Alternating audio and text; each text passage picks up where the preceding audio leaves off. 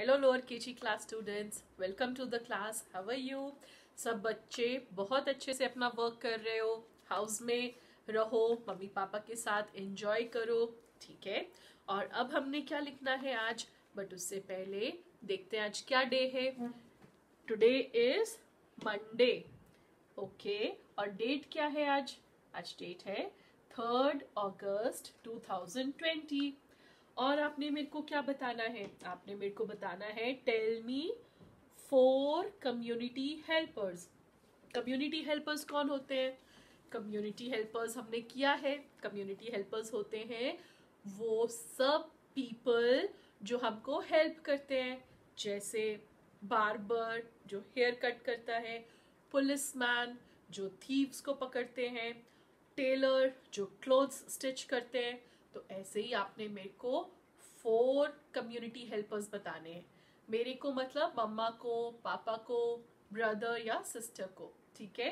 तो आज हम क्या करेंगे? आज हम करेंगे अल्फाबेट्स, कैपिटल एंड स्मॉल। अभी हमने कैपिटल अल्फाबेट्स हमको आता है लिखना A to Z, small alphabets भी हमको आता है लिखना A to Z। अभी हम दोनों को साथ में लिखेंगे, ठीक है। तो कैसे लिखेंगे? पहले हम कैपिटल A फिर स्मॉल a लिखेंगे।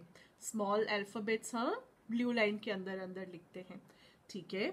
Capital A, small a for Apple. Capital B, small b for ball. Capital C, small c for cat. Capital D, small d for dog, ठीक है। तो ऐसे ही हमने कैपिटल एंड स्मॉल सब साथ में लिखने हैं और बोलना भी है साथ साथ में, ठीक है। Capital E, small e, elephant. Capital F, small f for fan. Capital G, small g for gun. Capital H, small h for hat. Capital I, small I for ice cream. Very good. Capital J, small j for jug. Capital K, small k for king, ठीक है। तो ऐसे आप बोलो जोर जोर से। L, lion. Capital M, small m for monkey. Capital N, small n for nest. Capital O, small o for orange. Capital P, small p for parrot. Capital Q, small q for queen. Very nice. Capital R, small r for rose. Capital S, small s for sun. Capital T, small t for tiger.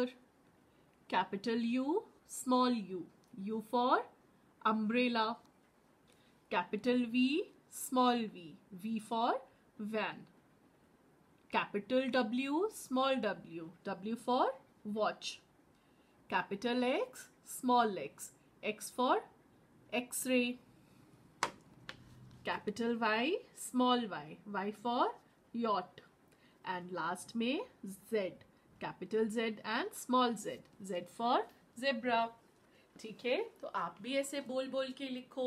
आप बोलकर लिखोगे तो आपको याद भी हो जाएगा और राइटिंग भी जल्दी जल्दी फिनिश हो जाएगी आपकी। अच्छे से लिखो, स्लोली लिखो और नीटली लिखना है, ठीक है।